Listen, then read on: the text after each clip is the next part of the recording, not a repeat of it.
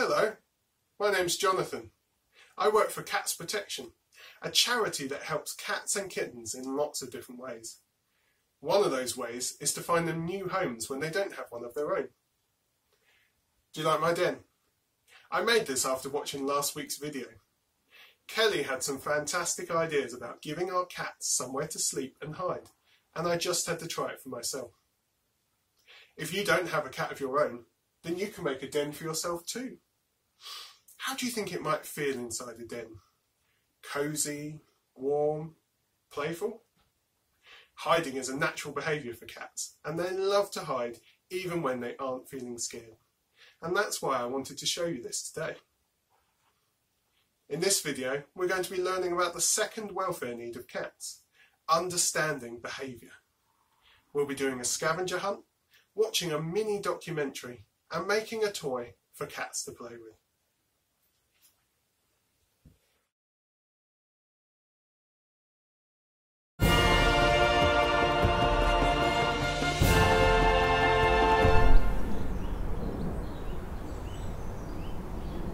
Even in the depths of winter, the territorial domestic cat observes his kingdom below to ensure that no neighbouring felines are trespassing on his lands.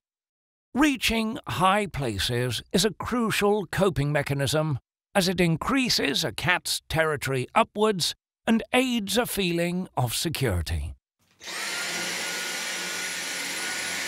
Hiding is equally important, particularly when the humans bring in an alien beast to suck at the floor. The cat's survival instincts kick in, and he retreats to fight another day. Okay, before we begin, have you seen our Moggy Modules?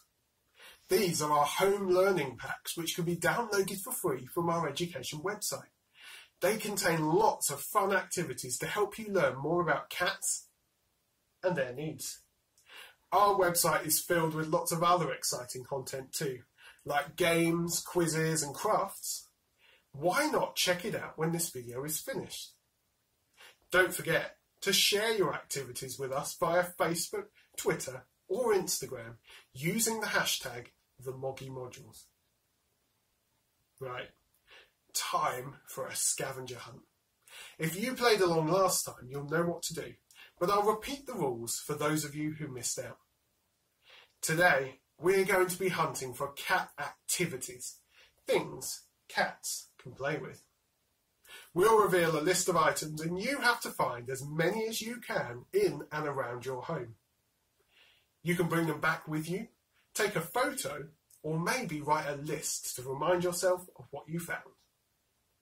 I want you to look for some string, a soft toy, a shoelace or maybe a piece of ribbon, a toy ball or a ping pong ball, and some feathers. Okay, ready? Pause the video now and get hunting. Good luck. Okay, so you're back. How did you get on? Let's look a little bit closer at some of the items I asked you to find to see why they're important to cats. Now, playing is really important to cats, and not just when cats are kittens, but also when they're adults as well. Play is a really great way of helping cats to stimulate their body and their mind. They really love to chase things, particularly things that move in a really unpredictable and quick way. One way of doing that is by playing with your cat with a ball. A bouncy ball will bounce all over the place and the cat will have great fun trying to catch it. Or you could use something simple like a piece of string or a ribbon or a shoelace, and you can drag this across the floor in all kinds of exciting ways and your cat will have great fun pouncing and trying to catch it. Why do you think they love that kind of movement? Maybe it reminds them of a tiny little rodent that they might like to chase and hunt. One of the best toys for cats is the fishing rod toy. These come in all kinds of shapes, sizes and colours. The really great ones have feathers on the end like this, and the feathers add to the really exciting movement that the cat loves to chase. We'll be learning how to make one of these later on in the video. But learning about cat behaviour isn't just about play. There's a few other things we need to know about too. Let me show you a picture. Do you know what this is? That's right. This is a cat's litter tray. We all need to go to the toilet somewhere, don't we? And this is where a cat might go. A lot of cats go to the toilet outside, but there are some cats that can't. Maybe they live indoors, or maybe they're too young, or they're very old. Now, I wouldn't want to go out to the toilet if it was raining or if it was cold outside, and I'd very much appreciate another option inside the home. So do cats too. The litter tray should be kept somewhere nice and quiet, and should be kept very clean. No one likes a dirty toilet. The other thing we have is a scratching post. These come in all sorts of sizes too, from very small, like the one I have here, to massive towers and activity centres that take up whole rooms. The best thing about these is they give cats somewhere to scratch. Scratching is really important for cats for two reasons. Reason one is to keep their claws in really good condition. But reason two is to leave behind a special scent that tells other cats that they live here and this is their territory. It's really important we don't stop cats from scratching because it's a natural behaviour that's really important for them. But some cats might accidentally scratch the sofa or the carpet, and this might make some of us a little bit upset. But making sure that they have a good, sturdy, strong scratching post is one big step towards solving this problem. And you can find out more about that on our website too. Next, to find out more about cats and hunting, let's watch a short documentary.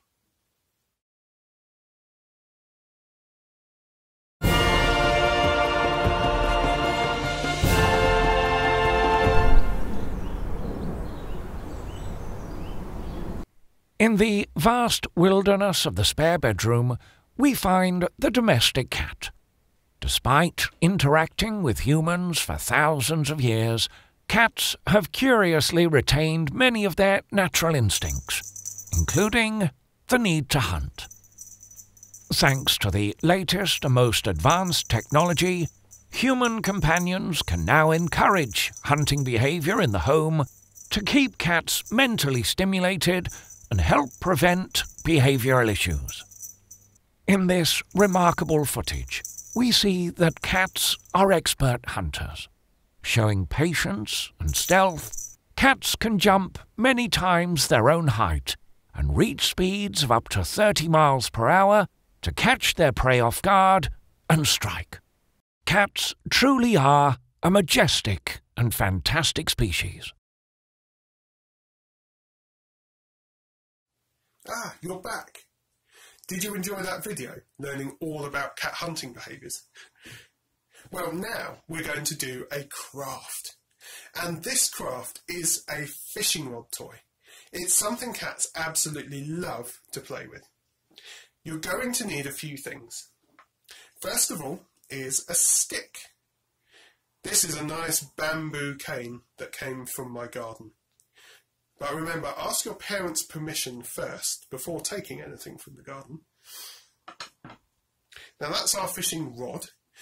We also need some line. So here I have a piece of string.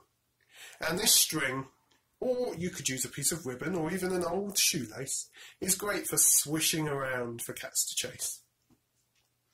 We also need some feathers. As we said before, cats love feathers, and these are some very nice ones I found in my garden. Again, you might be able to find some of these if you go out on a walk, or you could also buy feathers from some craft shops as well. They might come in all kinds of different fun colours. Lastly, we're going to need some sellotape just to help us tie it all together. So, to start, we'll need to take our stick and attach our string. The easiest way to do this is to make a loop in your string and make a small knot, just like that. And then you can thread your stick through the end and just pull it nice and tight. So there we have our stick with our string.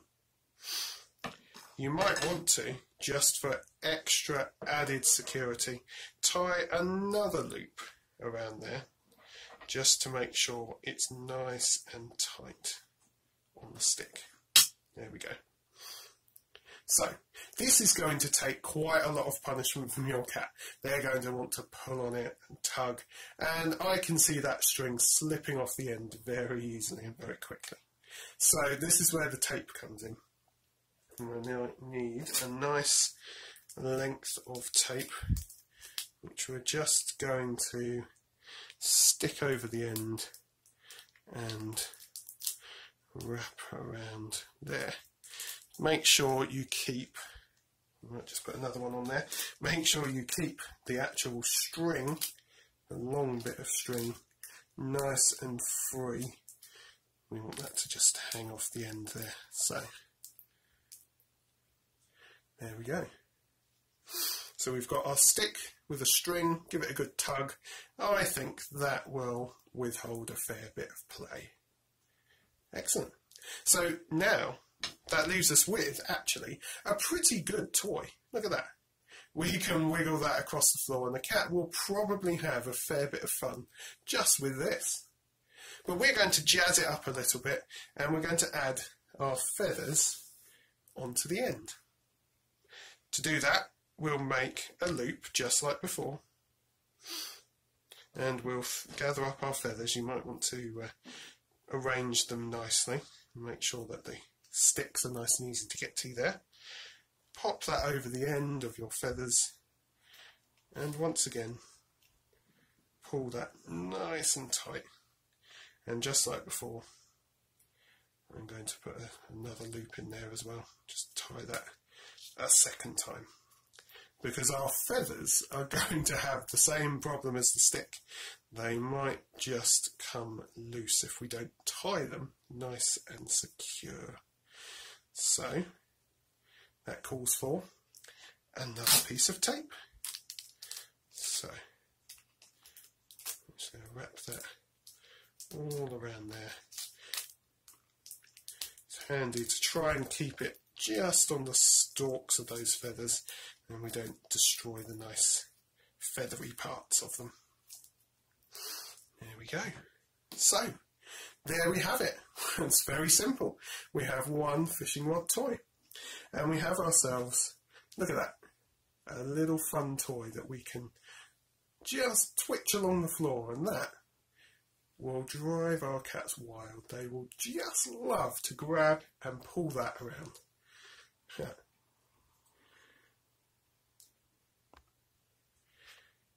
Before you go, here's another fun little variation that we could use. The stick that we got before has a nice hole in the end, and I thought this would be a really good idea to try out a different type of fishing rod toy. So we can take our feathers that we had before and we can actually transform this stick very quickly into another very fun and exciting toy for cats. So all we have to do is pop our feathers in the end. These might be a bit too many, you might only want one or two. But straight away we then have ourselves a feather stick. This isn't quite as exciting as the other one because we can't move it in quite the same way, but we still have those amazing feathers on the end and your cat would still love to chase that across the floor. So you can see how easily, with only a few things, we've been able to make a toy for cats. So you don't have to spend a lot of money in the shops to do this.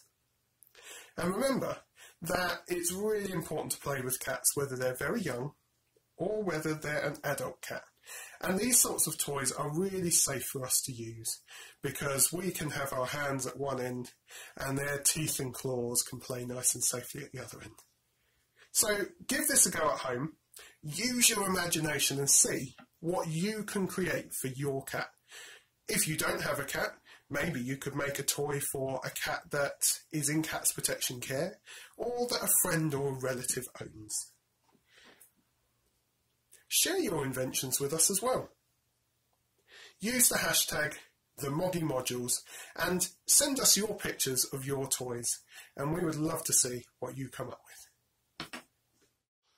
Unfortunately, that's all we have time for today, but thank you so much for joining me.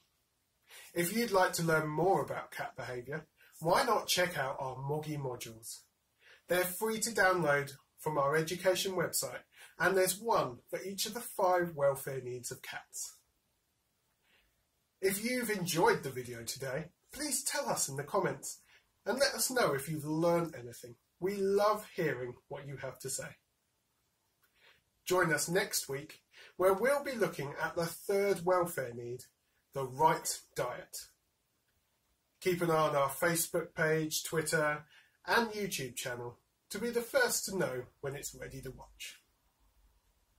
I've been Jonathan. Thank you so much for joining me here today, and we'll see you next week. Bye-bye.